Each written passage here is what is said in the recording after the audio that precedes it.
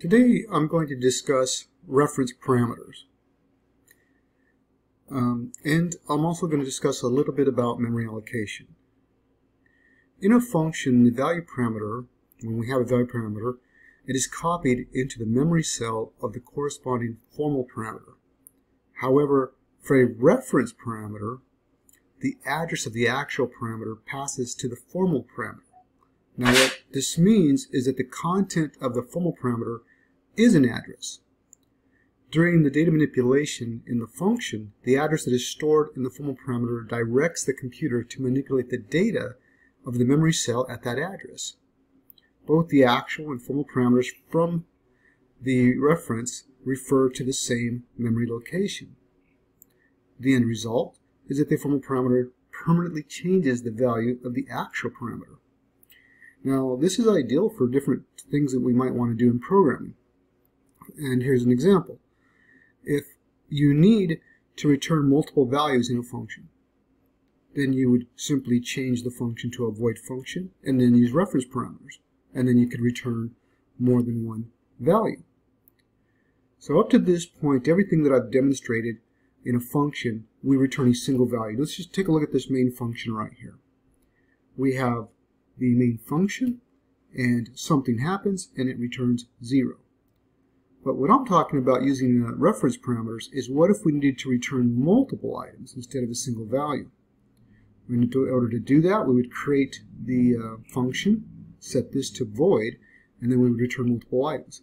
So I am going to go over an example of how to do this, and I think you'll find it interesting.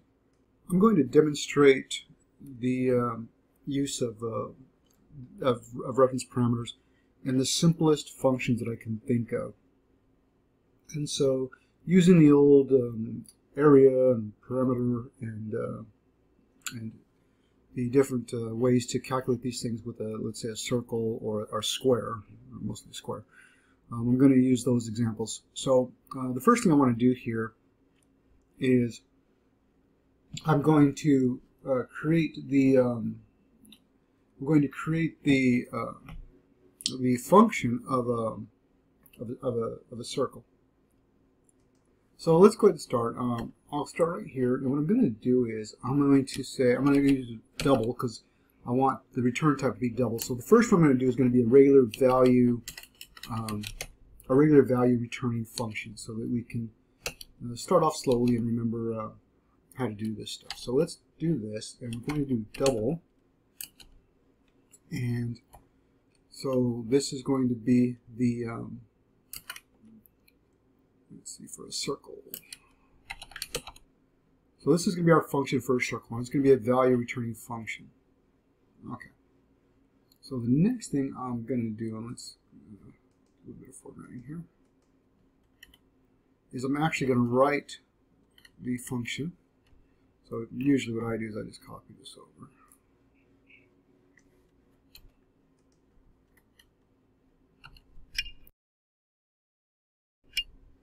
And just do your open and close brackets.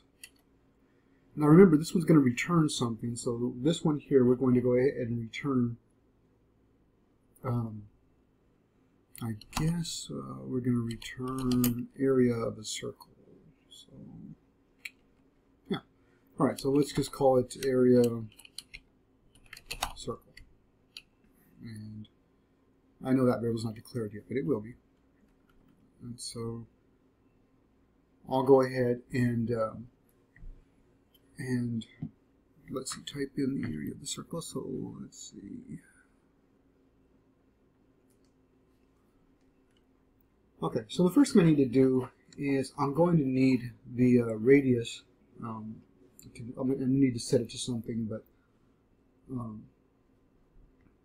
I think that'll happen up here in the main. So yes, that's what I'm going to do. So I'm going to go double, because I'm going to be calling this function, and I'm going to set it to R for radius. I'm going to set that just for fun at 5.5, just to something easy. And let's see, what else do I want to do? That. And I want to do double our area. So area, and let's just say circle. not going to assign it to anything because it's going to be used as just a reference parameter here in a little bit. I'll show you. And then what am I going to do? I'm going to set this area of a circle equal to what's returned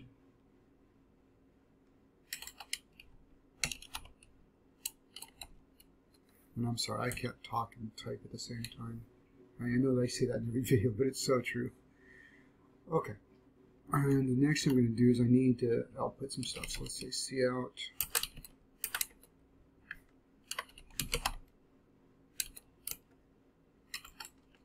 I want to do this.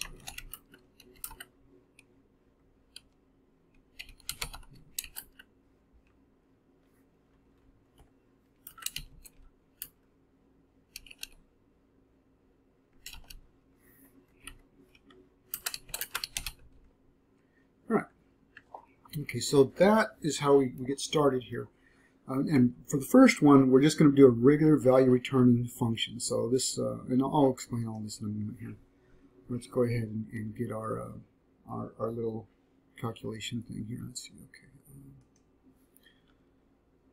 So when R is passed in, we're going to need to calculate the area of a circle. So I'm going to go ahead and do this again. So double area and circle.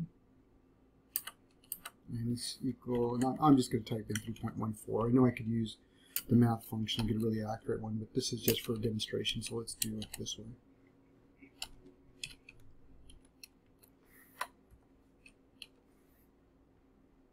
Okay, so this is the value returning function, and up here we can see that we've defined it. It's going to be called calculate.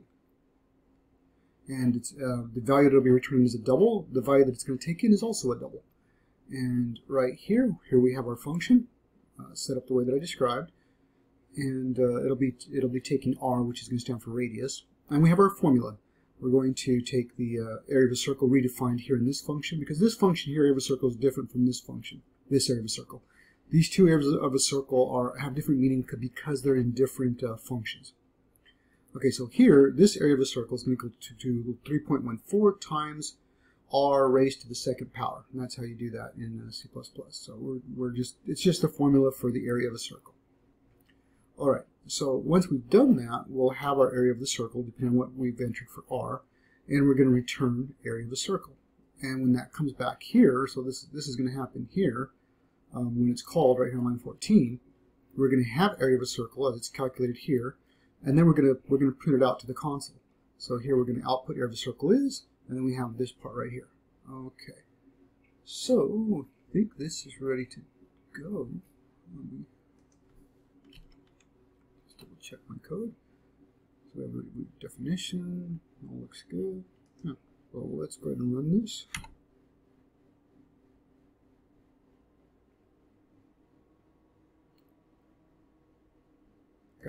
And so here we have, I'll put it right here where you can see everything.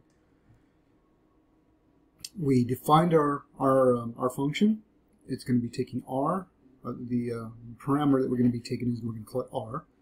And this is a value returning function. This is the value parameter, and the value that we're going to send it is 5.5.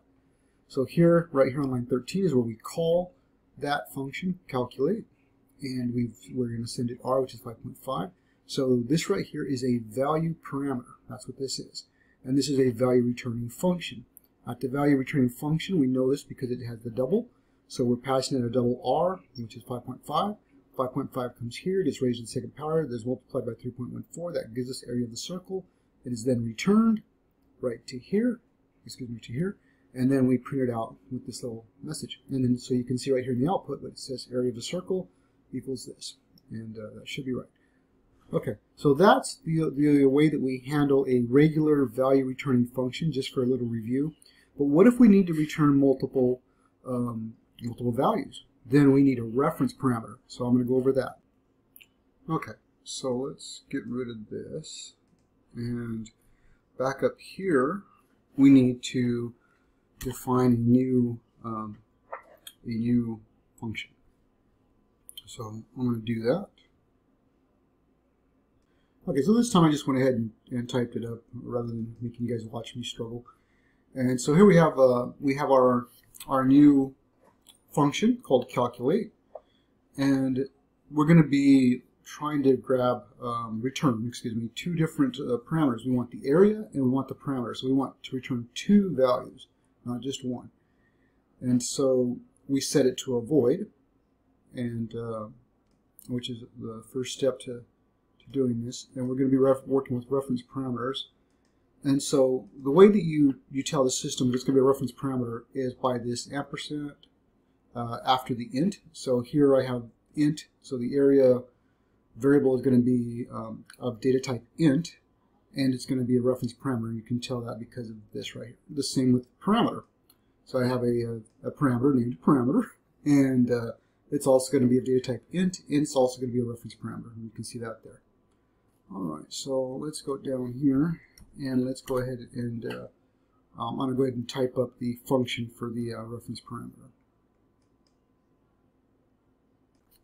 All right, so on lines 28 through 36, there's the new function called calculate, and you can see that it's a void function, and we're going to be taking in x, area, and parameter. Now, area and parameter are both reference parameters. And then we have our little formula for calculating the area of a square. So we're just taking x raised to the second power, and then parameter is just 4 sides of it, right? We're just the sum of 4 sides.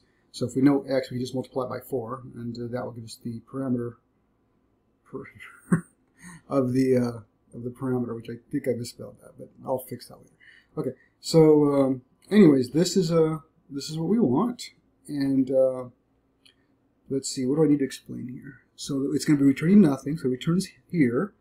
It's taking in 3 parameters: a regular value returning a regular value parameter, and then 2 reference parameters. And what we're looking for here is it's going to return 2 items. We want to capture area, and we want to capture parameter. And by using these reference parameters, we can grab both of these values once this function is called. So I'm going to fix my spelling, and I'll continue explaining. All right, so I corrected my spelling, so perimeter, and our function is complete. All right, so now that we have our function set up with our reference parameters, we need to do some work in the main function in order to call it and make things work. So the first thing I'm going to do is I'm going to put this stuff a little bit down because I want to keep it separate. So this is going to be all things related to a circle. So we're good there. And now we're going to do the other items. So the first thing I need to do is I need to declare a variable that's going to be used by the reference parameter.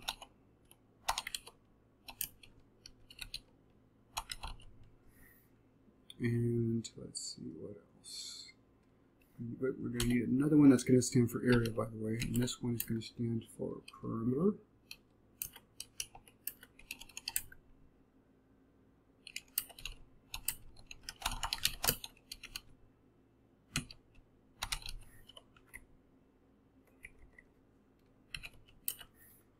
Okay, so we have that set up, and we need to pass it some type of information. So since this is really simple, we're just working with a square, I only need to know one side to calculate everything, since all sides of the square are equal, of course. And so here I'm going to initialize x, and I'm going to assign it the value of 5. Let's go to so imagine a square, and each side is 5.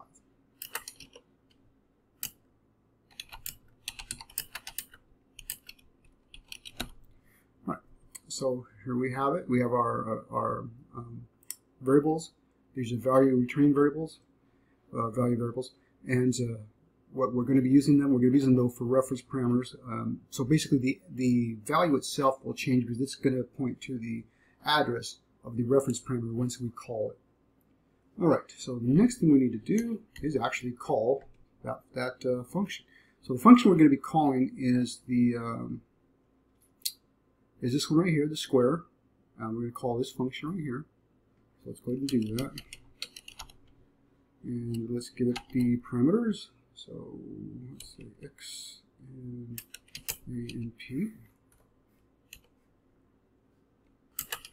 This is to call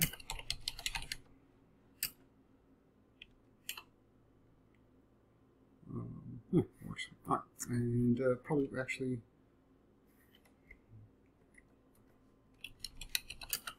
okay, so that there's no confusion. And let's see, we need to then output stuff, so let's do that. So cout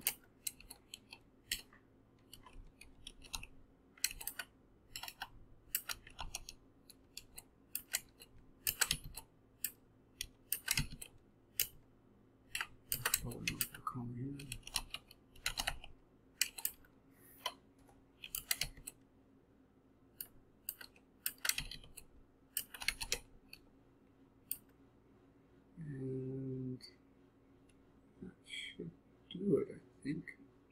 Yeah. So we have our, let's see, we have our values, int A and P for area and perimeter. X is the side, and then we're going to calculate to make sure we put this in the right order. So X area and P, so XAP. We pass it in that order. Lost my eyesight. Where did it go? Oh, here we go. XAP. So that is the right order right here. This needs to be exactly in the same order as this right here. Okay. So I think we're ready. Let's go ahead and run this and see what happens.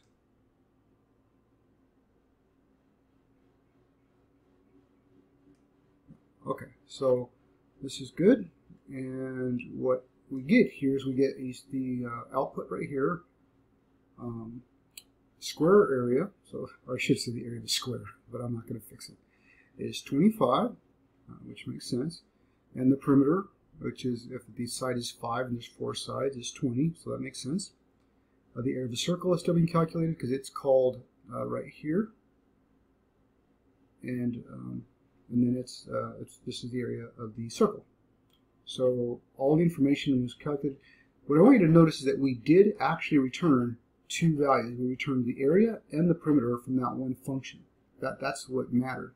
And the way that we did it, I do want to go over this again just to be clear, because it can be a little confusing, is it's because of this ampersand right here. So this ampersand tells us that it's going to be a reference parameter. And once we pass it right here and here, A and P, to that calculate function, which is this one right here, the calculate here, what's happening is the parameter, the reference parameter, is going to be area, and area actually writes the new value to the address location of A, and the same with P. So right here, parameter, again, because it's a reference parameter, whatever we've passed it is actually going to write the address of the value to P. And that's why, even though we're not returning anything, it's a void, so it's returning nothing, these 2 values have actually changed the parameters that were passed to it. And so right here, on this calculate, A and P get their value. They both get returned. So right here, these 2 get returned as A and P. Now X doesn't. X is only going in, and that's because X is not a reference parameter, so there's no ampersand. Only area and perimeter are reference parameters. X is not. Okay, so I hope that was a good explanation. It's as good as I can explain it. It is a little bit challenging to grasp, but it is a very convenient way to return multiple values. When you have a function and you want to grab different values, this is how you do it. Very simple. Now there are other things you can do. For example, if you want to return a single object, you could easily add these to a list and return just a list. And there's other ways to do it. But this is a really simple way to get different values returned in a function, and then use them as I did right here. So here I called them, and I basically just I declared them, and then here they get initialized to the values that the calculate function gives them, and then I just print them out and say, okay, what are they? And that's where we get our information, which is right here, 25 and 20. All right, so that's how you do a reference parameter. One last thing I want to point out is you'll notice I use the same name for my functions, calculate and calculate. That was something else. I did that on purpose because I also wanted to show you how to overload a function. So in this case, we're going to use the function name calculate, but twice. However, we can do that, and the only rules we have to follow are these. The parameters have to be different, so you can see this one only takes one parameter. This one takes 3, including two reference parameters. And so because of that, there's a distinction. So how I call it, for example, here where I call it the 3 values, it knows to use this function. Right here, where I'm passing it just a single value, it knows it needs to use this function. And so that's called overloading a function. Now, you can't have the same number of variables, but something has to be different. They either have to be, in this case, where there's more parameters or where they have different names. So they could have, this one could have 3 parameters also, but the names would have to be different. Or you could have the exact same 3 names, but then a data type has to be different. But there has to be something to distinguish these two functions. But you can use the same name, and that's called overloading a function. So I did this on purpose to show you how to overload a function, and then also how to use a reference parameter. All right, and that's it. I thought it was pretty simple. It's very, very handy, something that you can use in your code. I'll run through the code one more time. And just in case you guys want to try this, I'm going to go ahead and in the description, I will put a link to my GitHub account to this code, so you can download the source code if you want to just try, download it and then manipulate it from there without having to type all this stuff up. Happy coding!